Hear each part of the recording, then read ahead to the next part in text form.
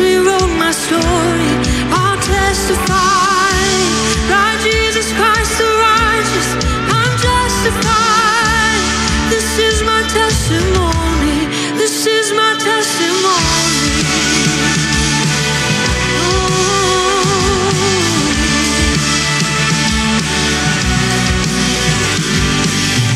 Come together, sons and daughters, bought with blood and washed in water. Sing the praises of the Spirit, Son and Father. Our God, He will finish what He started. Oh yes, our God will finish what He started. This is my testimony, from death to life. This grace rewrote my story. I'll testify, by Jesus Christ the righteous, I'm justified. This is my testimony. This is my testimony.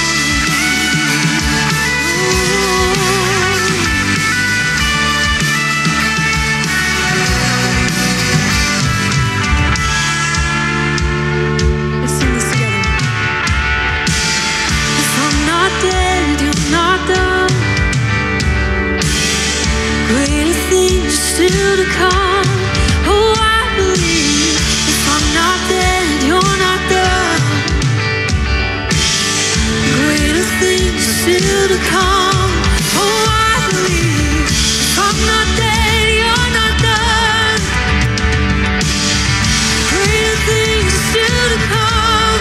Oh, I believe. If I'm not dead, you're not done. Greater things still to come. Oh, I believe.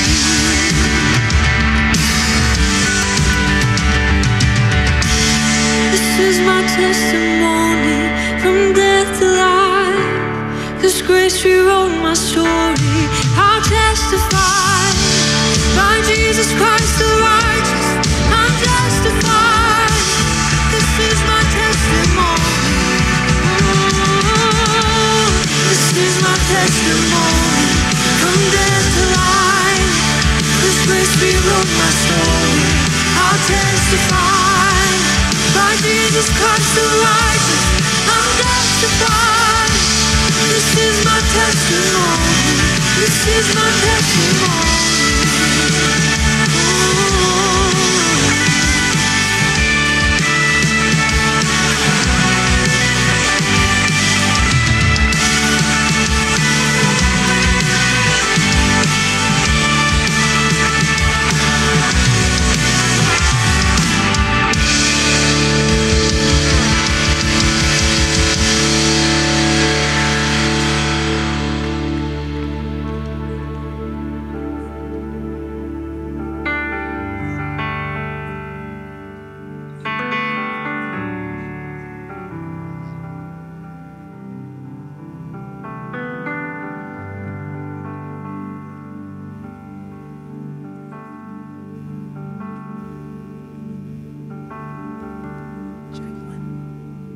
Can y'all hear me?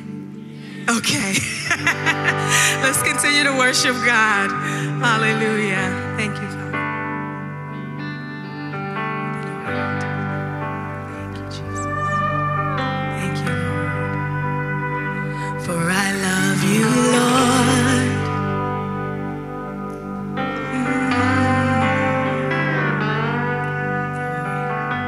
Thank you, Father. Thank you. I love you, Lord, for your mercy never fails me, and all my days I've been held in your hands. From the moment that I wake up until I lay my head, oh, I will sing of the goodness of God. Come on, sing it with me, church. For all my life you have been faithful,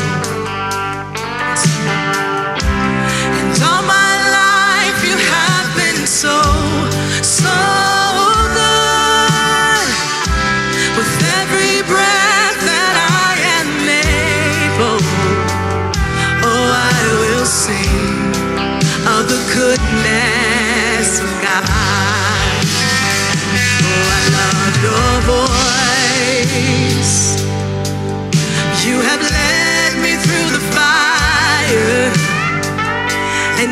darkest nights, you were close like no other. I've known you as a father, oh, I've known you as a friend, and I have lived in the goodness of God. Oh, 'cause all my life you have been faithful, and all my life you have been so, so good. With every breath that I am able, oh, I will sing of the goodness of God. Your goodness is running after, it's running after me. Your goodness is running after, it's running after me. With my life laid down, I'm surrendered now. I give you everything. Your goodness is running after, it's running after me. Yeah. Your goodness is running after, it's running after me. Oh, yes it is. Your goodness is running after, it's running after me. With my life laid down, I'm surrendered now. I give you everything. Your goodness is running after, it's running after me.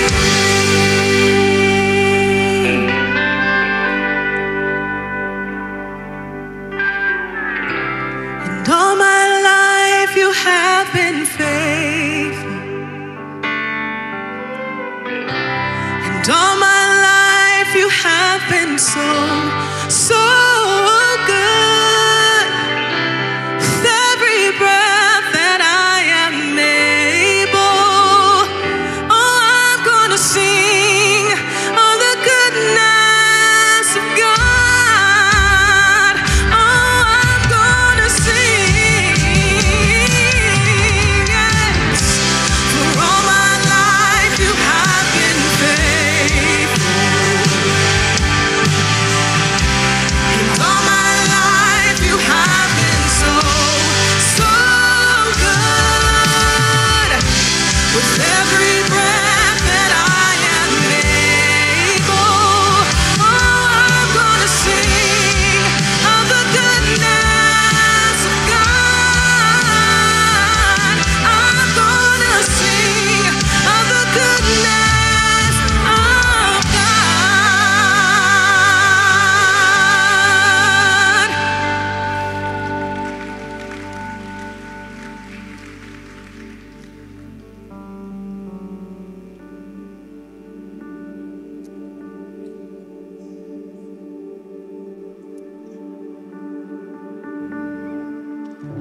You were the Word at the beginning, one with God the Lord Most High.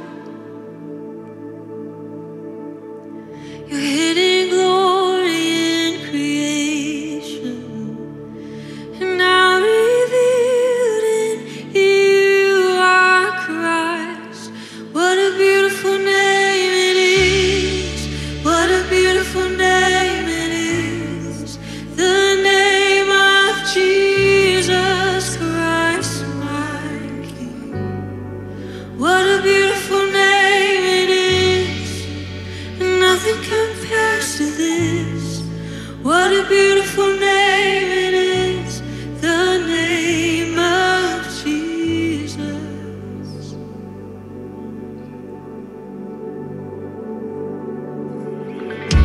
You didn't want heaven without us, so Jesus, you brought heaven down. My sin was great, your love was greater. What could separate us now? What a wonderful name it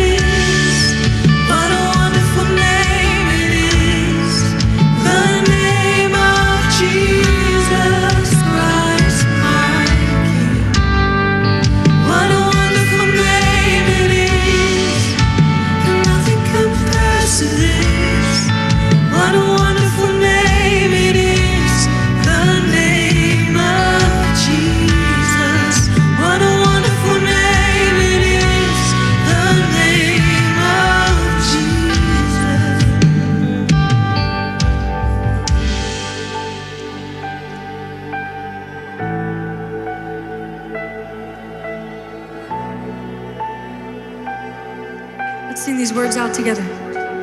Death could not hold, the veil tore before you, silence the boast of sin and grave.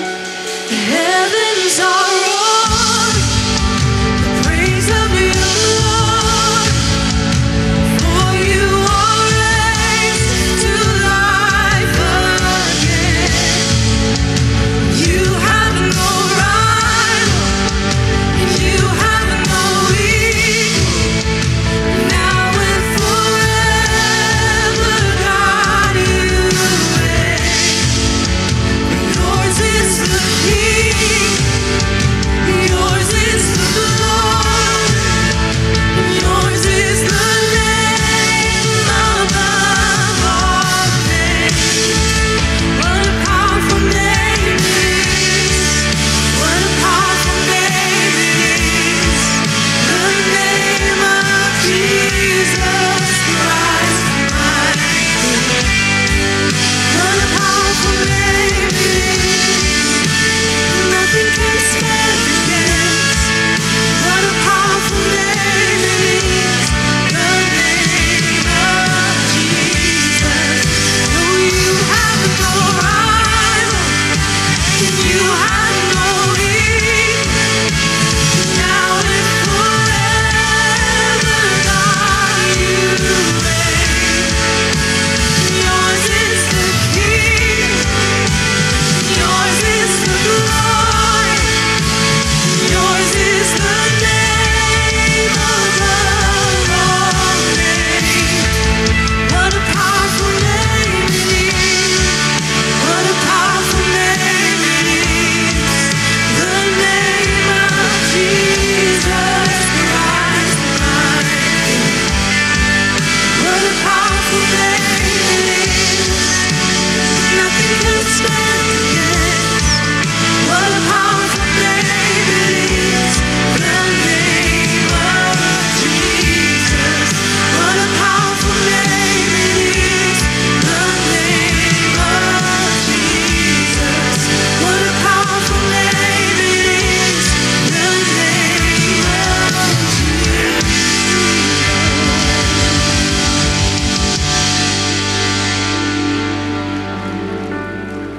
Amen. What a powerful name it is, the name of Jesus. Well, you could go ahead and grab a seat, church family. I want to welcome you here on this Palm Sunday. If you're here for the first time or the first time in a long time, it's so good to see you. My name's Jason. I'm one of the pastors here on staff, and we love to get connected with you. We love to just kind of help you take a step in your spiritual journey to become a better disciple for Jesus. And we'd love to do that. Easy way for you to do that is take out your phone anytime during the service, and there's a little tag on the back of the seat backs. Take your phone, tap it to that tag, and you'll have some choices pop up, and just click on the connect. And we would love to just connect with you and help you take a step towards Jesus. Well, it's Palm Sunday. And it's a day as we kind of kick off the Passion Week. And in the book of Mark, chapter 11, it says this. It says, they, the disciples, they said what Jesus told them to say, and they did what Jesus told them to do. Then they brought the colt to Jesus and threw their garments over it, and he sat on it. Many in the crowd spread their garments on the road ahead of him, and others spread leafy branches they had cut in the fields. Jesus was in the center of the procession, and the people all around him were shouting, "Praise God, blessings on the one who comes in the name of the Lord, blessings on the coming kingdom of our ancestor David. Praise God in the highest heaven." And what I love about that passage, it says that Jesus was at the center of the procession. Jesus was the reason for all that. And so as we come into this Passion Week, as we enter into this final week of Jesus's life here on earth, we are just going to make sure that we make Jesus the center of it all. And so here as a church, we have a couple of ways to help you do that. This morning, we started some online devotionals that you can download, you can watch online and follow throughout the week. We also, on Thursday, kick off our Stations of the Cross. All the way around our lake from Thursday afternoon all the way through Sunday. You can go and have a guided tour just through the different stations, the different places that Jesus went on his journey to the cross. And ultimately, we know that there's an empty tomb. And so we're going to be together on Friday at afternoon for our Good Friday service. And then we're going to be back getting ready for Easter. Easter on services on Saturday at 4 p.m. And then Sunday morning sunrise out by the lake at 7, back in here at 9 and 11 a.m. as we celebrate the fact that, yes, Jesus died, but the hope we have is that tomb was empty. And so we're going to be together next week. So I hope you'll take some time this week to continue praying about who you're going to invite. If you haven't got a card yet or someone to be able to invite, I encourage you to grab a card on the way out and be thinking about praying about who you can bring with you to church, because it's going to be a powerful, powerful weekend together here. And I just want to point you to one thing coming up. Part of our Rooted initiative is an opportunity for us to lean into marriage for the next 50 years around this church. And so one of the things we want to do is we're just kicking off this initiative is 2 weeks after Easter on April the 12th, on Friday night, we're going to have a night to really lean into our marriages. And so a good friend of mine, Steve Weatherford, and his wife Laura are going to be with us. Steve was here a year and a half ago. You might remember Steve. He's a former NFL great, won a Super Bowl. He was a punter, and he had just a little bit of energy. Maybe you remember that guy. And so he and his wife Laura are going to be back and share a little bit of their story and how they've learned to have a healthy marriage, and hopefully give us some tips on how to have a healthy, thriving marriage. So if you want more information about that, I encourage you to go online, check that out. You could sign up for that and be a part of a really fun evening. I encourage you to invite some friends and neighbors. It's going to be a good time. Well, today we're getting close to wrapping up Genesis. Next week on Easter, we're going to wrap up our journey through 50 chapters of the book of Genesis. And so today, Greg is going to be bringing the last chapters of chapter 48 and 49 as we set up next week. And so would you join me as we pray and ask God to open up our hearts to what he has to share with us today. Jesus, we thank you so much for this day and the opportunity we have this week to make you the center of everything. And so I pray this week as we move into this Passion Week, Jesus, that we'll make sure that you are front and center. And so, Jesus, we just want to say thank you for what this week means to our lives. Because of this week, what you did during this week, we have a hope and we have a future in you. And so, Jesus, we thank you. And I pray today as we're getting towards the end of our journey through Genesis, I just pray that you'll give the words to Greg today to share the truth of your gospel, and you'll open our hearts to hear what we need to hear today.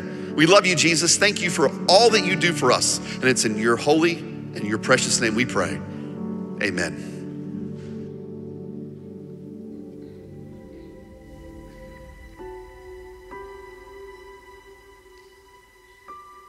Shrouded in darkness, chaos is all we see. Violence, oppression, and destruction surround us. No matter how dark the situation becomes, we are reminded of these two words: but God. But God won't let our hearts be troubled. The storm is raging on, but God will calm the sea. The enemy is attacking, but God will overcome. In this life we will have many tribulations, but God will have the last word. God is not done.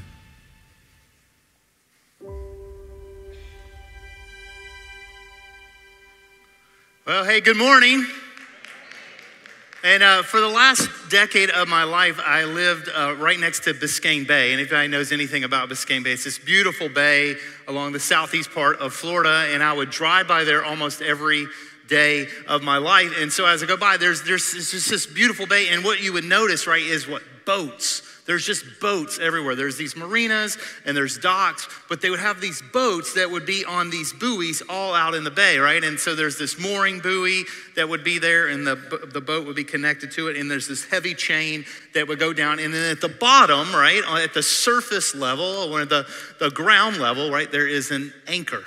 And the idea, right, if it's done correctly, right, is the currents are going to come, the tides are going to come in, tides are going to go out, the wind's going to blow, right, and there's going to be storms. This is Florida, there's storms that crop up all the time. But the reality is, if it is secure, right, if the anchor is secure, and if the chain to the buoy and the boat is secure, the boat's going to what? It's going to move, it's going to sway back and forth, it's going to come up and down with the tides, but it's going to be secure, right? It's not going to drift. It's going to be secure, firm and secure. So I want to start with a question I want to ask you this morning. What is your anchor? What is that thing in your life, that one thing that keeps you firm and secure? Because kind of like the boat, right? Life's gonna happen, right?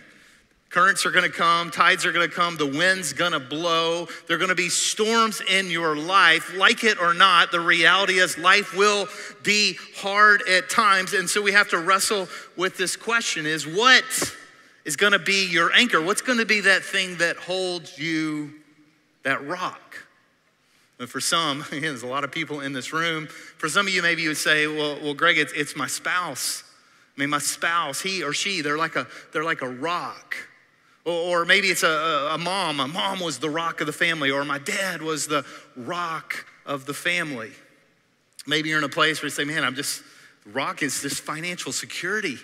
I mean, I've just worked myself to a place where I've got money in the bank, rainy day fund. I'm just in a very secure place.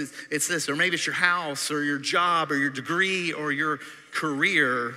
What is it that is your anchor? Years ago, there was a young 25-year-old guy who lived up in New York, and he came to Miami for spring break. And he was 25, came to South Beach, and like a lot of people in the Northeast this time of year, they haven't seen the sky, they haven't seen the sun in like months. And so here's this kid, 25-year-old, he's at South Beach, he's like, wow, blue sky, sunshine. And he's playing in the water, he's playing in the waves. But what he didn't know is that it was a sandbar, and so he was just jumping, he was diving into the water, and he hit head on into a sandbar. It knocked him unconscious, and it fractured his neck. Now, that took about 45 seconds for the lifeguards on South Beach to get to the water to pull him out. And if you know anything, 45 seconds of inhaling salt water is not a good thing. And so later that day of that accident, I get a phone call from a pastor friend of mine in New York. And he says, Greg, I need you to do me a favor. I need you to go up to Jackson Memorial Hospital to the ICU, and I need you to see this guy. So I got my wife, and we went over to Jackson. And we went up to the ICU unit, and I'll never forget walking into that ICU unit.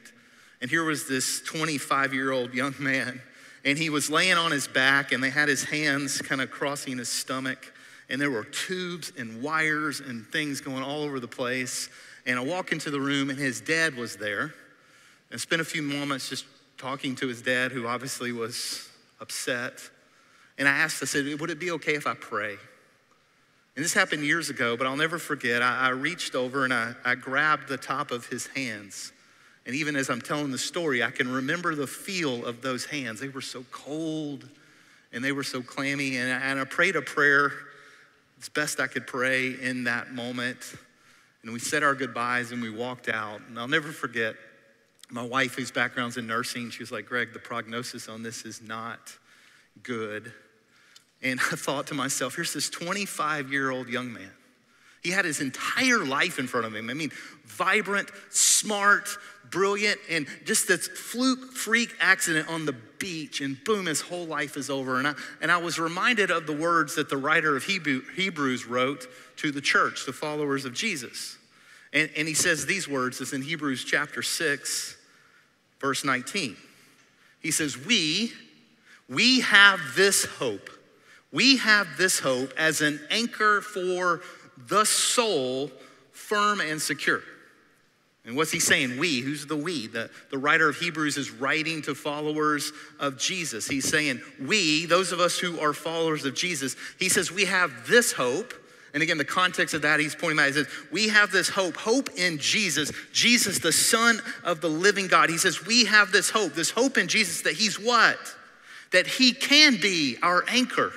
That he can be our rock. He can be our one thing that it makes us firm and secure, and not just our life and not just our body, but what he says, the soul, the core of us. And he says that anchor is going to be firm and secure. And what this metaphor from the writer of Hebrews is conveying is that no matter how chaotic your life gets, no matter who criticizes you, no matter who disappoints you, no matter who betrays you or leaves you, no matter what the economy does or who gets elected president or how disappointing the Jaguars continue to be, there is one thing in this life. He says, there is one thing in this life you can count on all day long through the darkest night of the soul, and that's if you're in a right relationship with Jesus, if you're actively following him, if you're full of faith in him. The writer says, hey, he can be your anchor. The writer of Hebrews says he can be an anchor, and it's going to be an anchor that is firm and secure. And so what, friends, is your anchor? Or maybe another way to say it is, where does your loyalty lie? Now, if you've been around Christ.Church for any point, you know that over the past year, we've been in a teaching series going through the book of Genesis, and we've been going section by section, chapter by chapter, and we're in the final 2 weeks of this journey. In the first book of the Bible, Genesis, it has 50 chapters. And I don't have enough time, I don't have enough words or creativity to describe what happens in the 50 chapters. Again, you should read it for yourself. But it is a human story, and it is also a God story.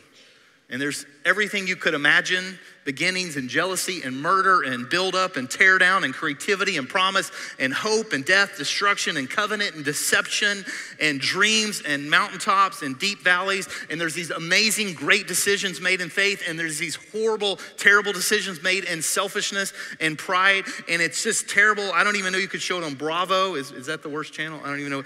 On Bravo TV, it's just terrible. But here's the thing, as we have journeyed through this section by section, as I have immersed myself into the text, there's one thing that keeps coming up. It keeps sitting with me. It's like a thread. It's like this common theme. It's like you could say maybe it was the rock or it was the anchor. The key players, Abraham, Isaac, Jacob,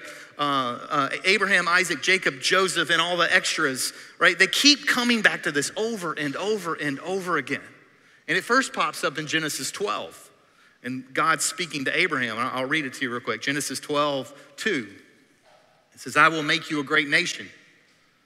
I will bless you and make you famous, and you will be a blessing to others. I will bless those who bless you and curse those who treat you with contempt. And God says to Abraham, all of the families of the earth will be blessed because of you. Everybody, every nation, every tongue, every person on the earth, every human will be blessed because of you. Again, these are God's words, and he's making this promise, or he's making this covenant. In a version of this kind of covenant promise, it pops up all throughout the book of Genesis, through these different chapters, and there's this key line. All the families of the earth will be blessed through you. So everything you read in this story, all the highs and lows, the good, the bad, the ugly, the terrible decisions, the great decisions, the turns, right? There's this one thread, this promise, this covenant, and it becomes like a rock or an anchor that holds it all together. All the families on the earth will be blessed through you.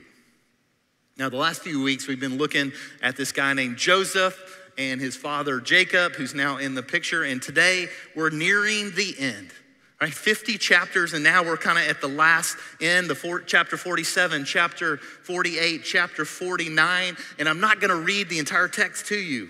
You're welcome. But I do wanna look at two scenes.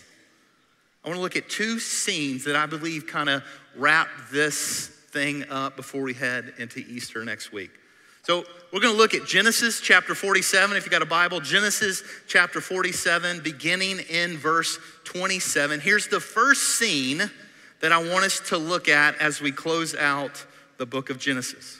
Here's what the writer of Genesis says. Genesis 47, verse 27.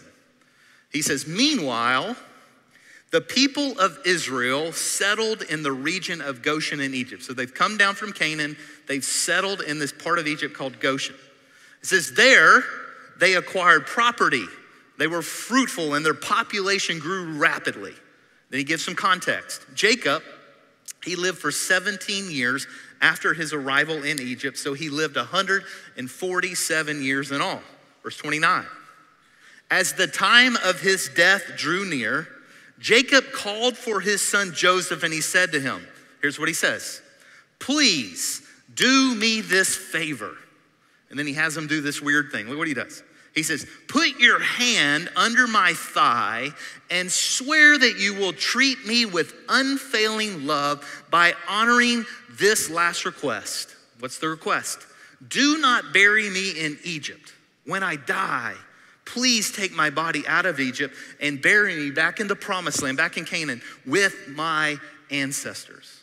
And so Joseph promised, I will do as you ask. And then he kind of, like, one more time, I want to hear it again. Verse 31, swear that you will do it, Jacob insisted. So Joseph gave him his oath, and Jacob bowed humbly at the head of his bed. Okay, now what's going on in this weird ancient scene? See, Jacob, the father, is forcing Joseph, his son, to choose his loyalty. Like, where are you going to be loyal? Is Joseph going to be loyal to Jacob and the kingdom of God? Is he going to hold to this thread, this rock, this promise, this covenant that we see in Genesis 12 and all through the book of Genesis? Or is Joseph going to be loyal to Pharaoh and to Egypt? See, Joseph, it's like kingdom of God, kingdom of Egypt. Right? Is it going to be the promise, the covenant, all the nations, all the families, everyone will be blessed. There's this grander, bigger purpose. Or, let's be honest, he got sold into slavery. He got sent to Egypt. No one came looking for him. His family, where are they? They're not here, right? He was thrown in a prison. He worked his way up. He worked hard. Now he's at the top. He's got all the money and all the power. He's got his wife. He's got his kids. He's got everything you could ever want. He did that himself, right? So what are you going to do? What are you going to choose? Are you going to choose the kingdom of Egypt? Are you going to choose the kingdom of God? Where does your loyalty lie? And so here's this moment, okay, in Genesis 47. They're having this moment, this recalibration, reset kind of moment. And he's like, what are you going to do? Like, what's going to be your rock? What's going to be your anchor? See, the reality is every single one of us in this room, like every day, you make decisions. I make decisions. You make choices. And some of the choices are big. Some of the choices are small. But the way that you decide, right, the choices that you make, it points toward this thing, this loyalty. Where does your loyalty lie? Like, with whom or with what does your loyalty lie? Like, what matters to you? And for Joseph, right, it's this kingdom language, kingdom of God, kingdom of Egypt. For you and me, I would probably frame it in this terms. I would frame it in more Christ.Church language and say it comes down to the idea of discipleship, of following Jesus. When you make a decision, when I make a decision, what does it say about your followership of Jesus? One of our key verses around here is Matthew chapter 4, verse 19, right? And Jesus is out and he looks at these fishermen and he says to them, follow me and I will make you fishers of men, right? Follow me. The way we say that around here is we make disciples. Follow me and I will make you, right? This is the idea of being transformed, being changed by the power of God, working inside of us. Like over time, right, we become more loving and compassionate and we change, we transform, become more like Jesus. And the result of that, Jesus uses the language fishers of men. We would say we're on mission with Jesus, part of that grander, bigger purpose, bigger than us. What does it mean to follow Jesus? In simple terms, we say like, Jesus is my leader, Jesus is my teacher, Jesus is my rock, or you could even say it this way, Jesus is my anchor. I, Greg, choose to follow Jesus. I choose to be his follower. I choose to be his apprentice. I am one of many who have found Jesus to be the most radiant light to ever grace the human scene. There is simply no better way, no better truth, no better life than to be found in that in Jesus. Or as Dallas Willard would put it, he would say it this way: there is no problem in human life that apprenticeship to Jesus cannot solve. So what does it mean to follow Jesus? What does that mean for you? Again, Dallas Willard again. He says it this way. He says, the greatest issue facing the world today, with all its heartbreaking needs, is whether those who identify as Christians will become disciples, students, apprentices, practitioners of Jesus, steadily learning from him how to live the life of the kingdom of heaven in every corner of human existence. Or John Mark Comer would say it this way: the greatest issue facing us today is not climate change or human rights or the presidential election or border control or the ongoing wars or the specter of nuclear war, as crucial as these are.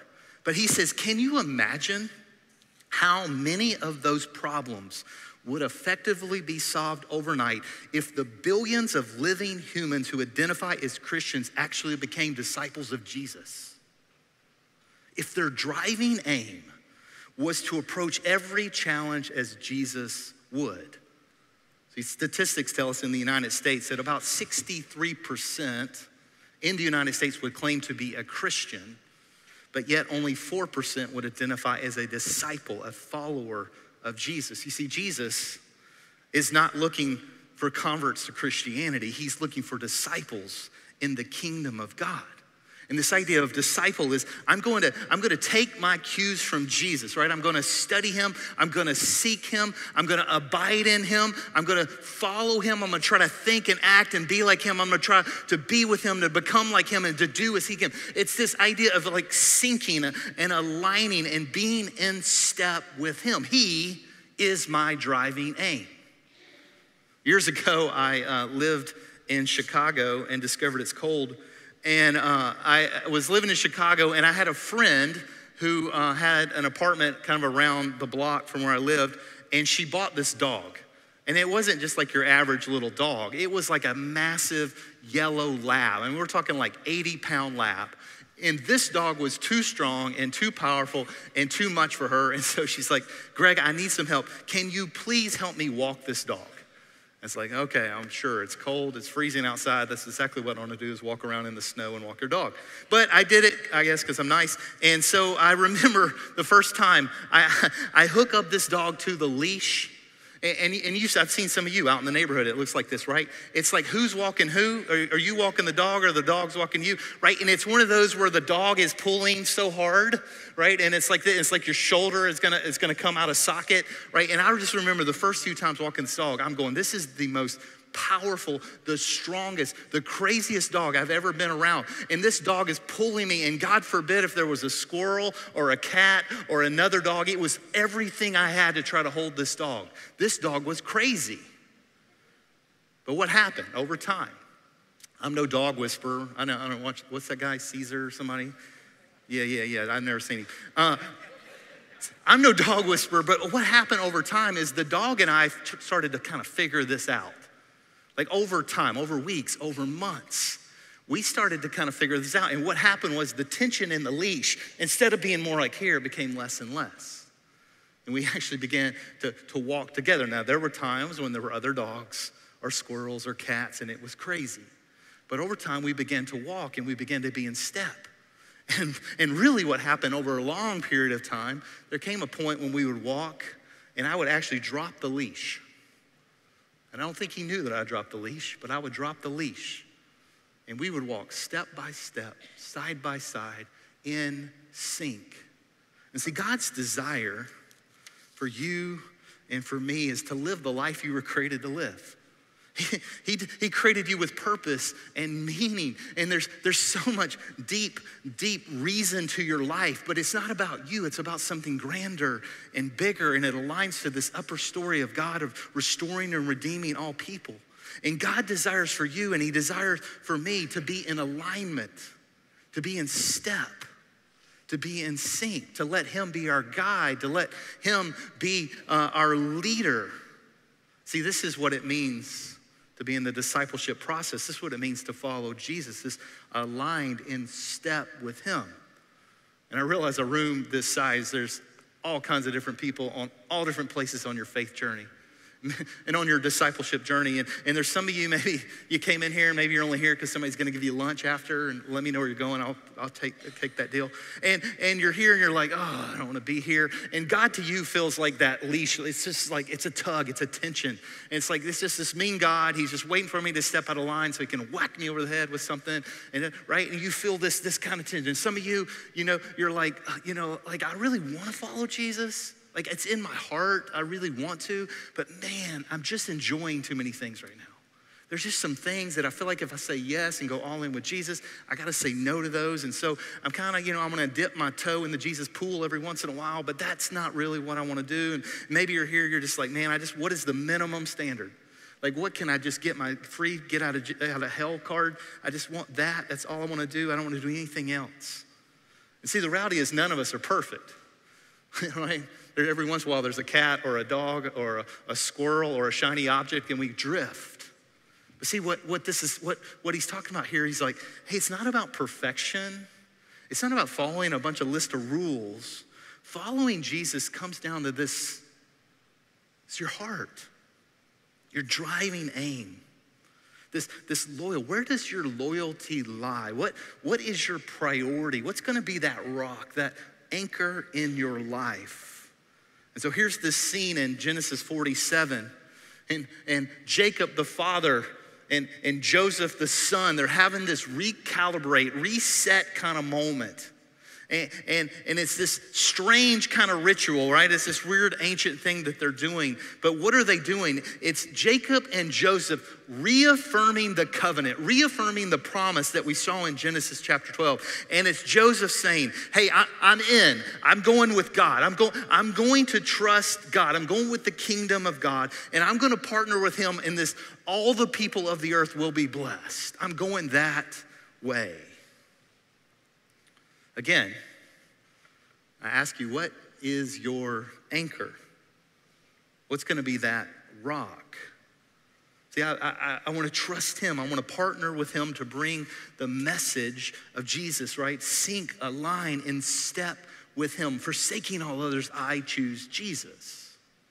Now, there's one more scene I want to show you from this before we wrap up. And so if you flip the page to chapter 49, Jacob the father is going to basically go through all of his sons and kind of give them this blessing. And some of them don't feel like a blessing. They feel more like dude, you're messed up. But he's going to go like son by son all through 12. And I'm not going to read all of that. I just want to look at one scene. And the scene that I want to look at this morning is Judah, who's the fourth born. There's this scene where he kind of has this blessing or these words over Judah right before he goes to his deathbed. Genesis 49, beginning of verse 8. Here's what he says. Jacob blessing Judah. Judah, your brothers will praise you. You will grasp your enemy by the neck. All your relatives will bow before you. Judah, my son, is a lion that has finished eating its prey. Like a lion, he crouches and lies down. Like a lioness who dares to rouse him. Now look what he says, verse 10.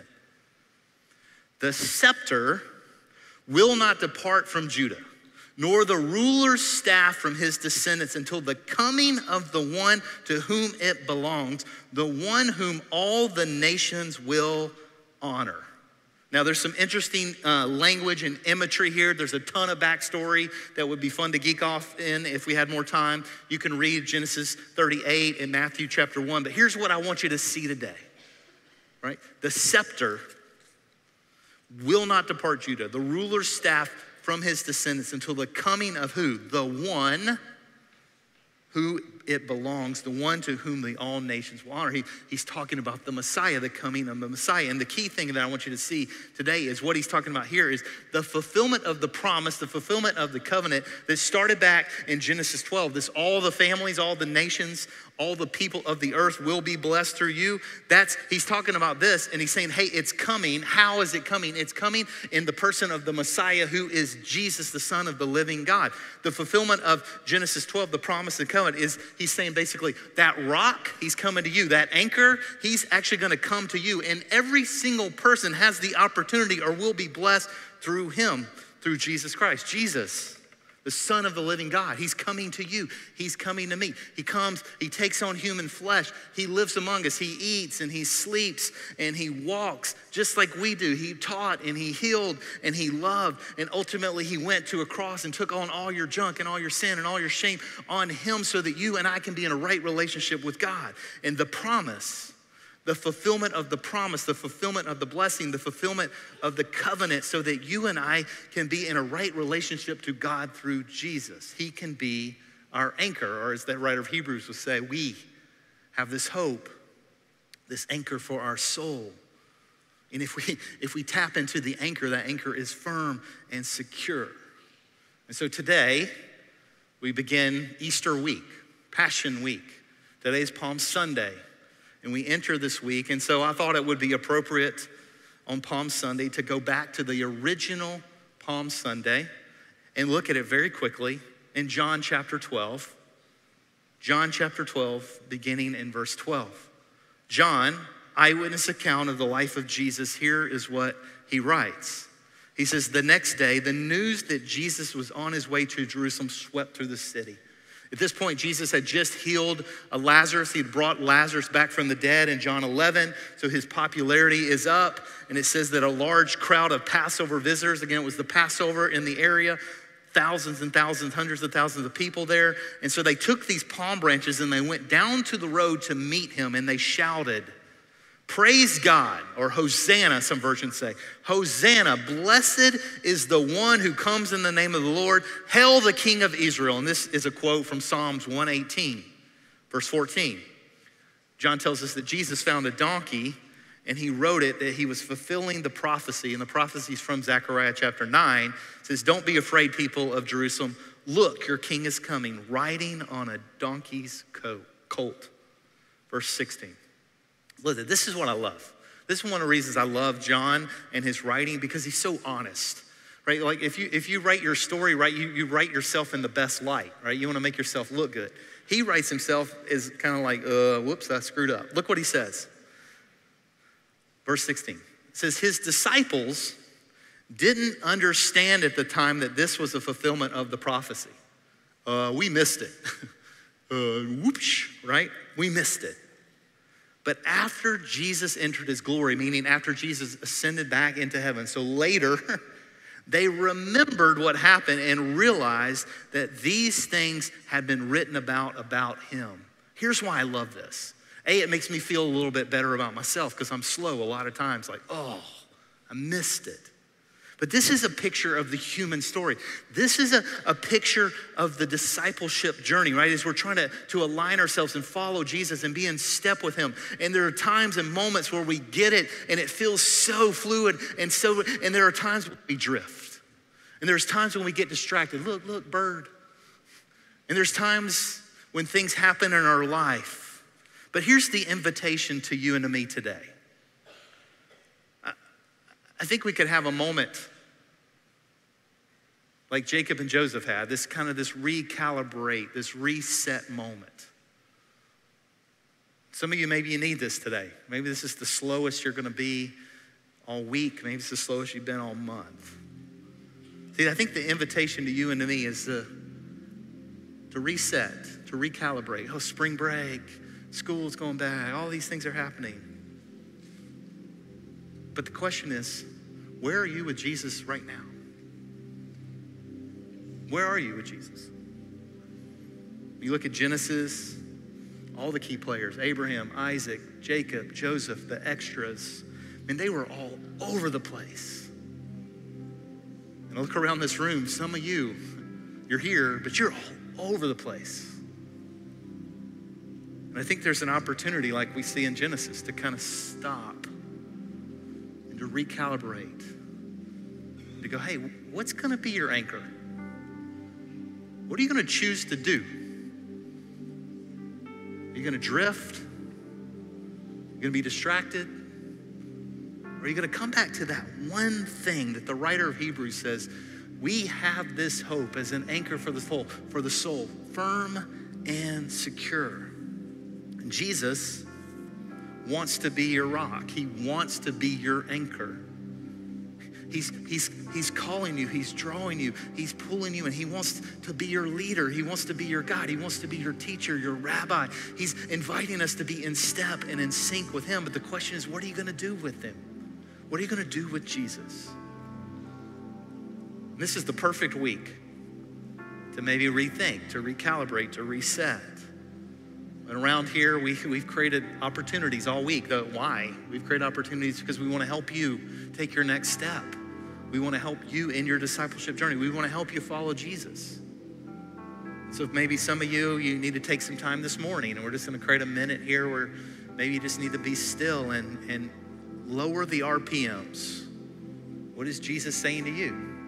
Maybe some of you need to really engage the Easter narrative, the Passion Week narrative. And maybe starting today, you want to take John, the Gospel of John, John's eyewitness account, and you want to start in John chapter 12, and you want to read through the entire John 12 to John 21. What would it look like for you to do that? Later this week, we're going to have opportunity around the lake where you yourself or you could guide your family and engage in the Passion narrative. There'll be opportunities here on Good Friday. There'll be opportunities next weekend on Saturday and on Sunday. Why? So that you can recalibrate, reset. And I'm just gonna invite us a little different today. I'm just gonna kind of invite us into a moment of reflection. We're gonna kind of go into a moment of communion. But I'm gonna do it a little different today. I'm gonna invite you, maybe you need to go into a time of confession. Maybe you need to go into a time of refocus. I just pray that God would speak and have his way however he wants to in this moment. What's gonna be your anchor? When you came in, you received a little packet, and I'm just gonna invite you to pull that out and kind of self-guided.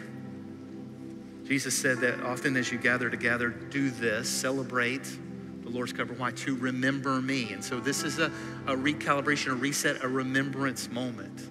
Jesus took the bread and he broke it and he said, this is my body broken for you. And then he took the cup and he said, this is my blood which is spilled out for you.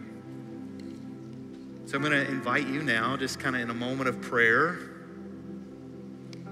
When you're ready, feel free to take the bread that represents the body of Jesus. When you're ready, feel free to take the cup, which represents the blood of Jesus. But I don't want to rush through this moment, because there's some of you that are here and maybe you don't even know why you're here. Maybe you got swept up in the traffic off Greenland Road.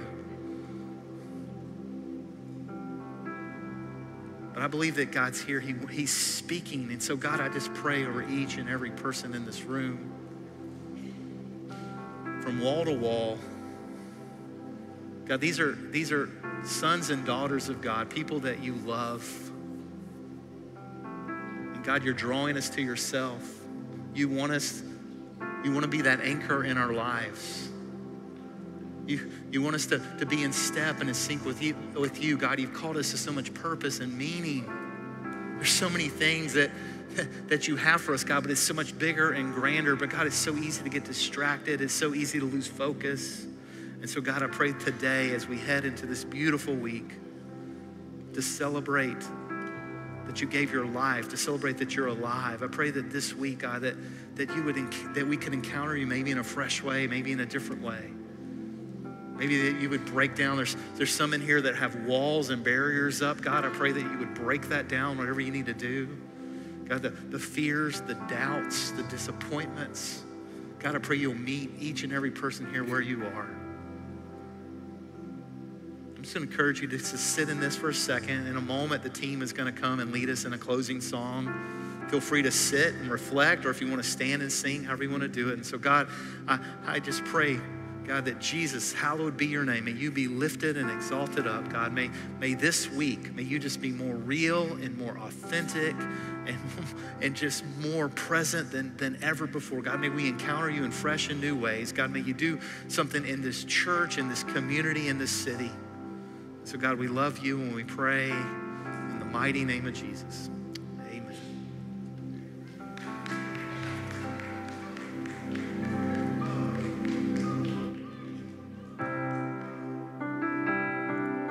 Ooh.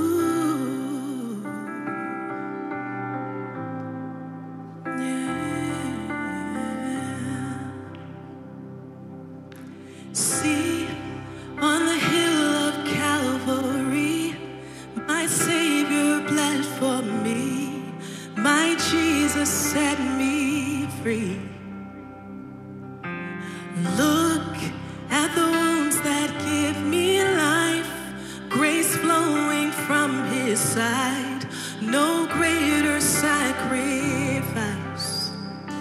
for what he's done, what he's done. All the glory and the honor to the Son.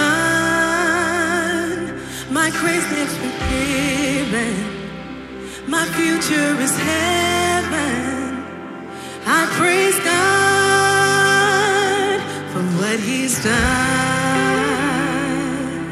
Oh yeah.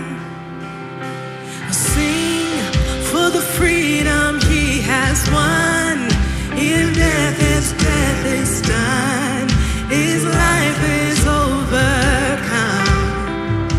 Oh, speak, say the name above all names, over every broken place. He is risen from the grave. For what he's done, oh, for what he's done. All the glory and the honor to the Son. My sins are forgiven, my future is heaven. I praise God for what he's done.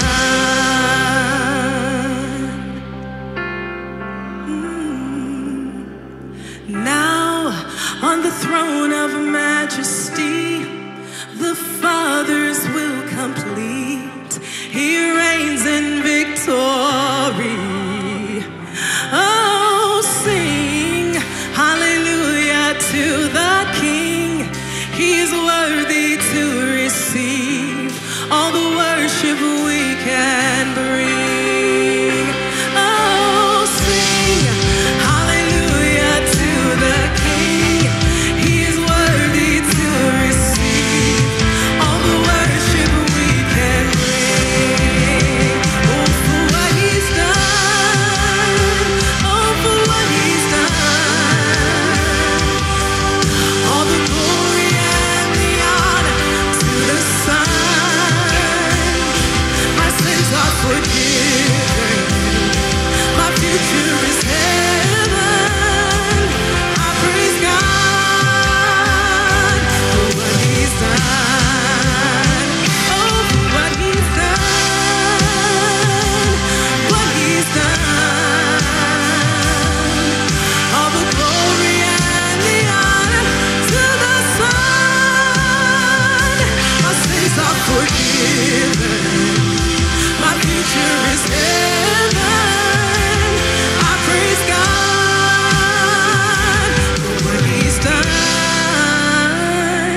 I praise God for what he's done.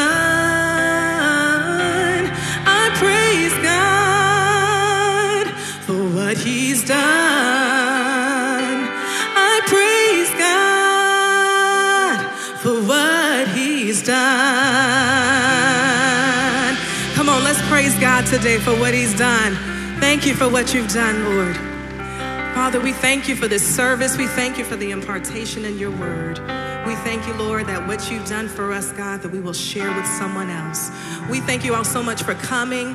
Make sure you hit the tags behind your chairs to give. And if you want to make the best decision of your life by giving your life to Christ, come down here to the front and there'll be someone here to pray with you. Have an amazing week, and we'll see you back next Sunday for Easter.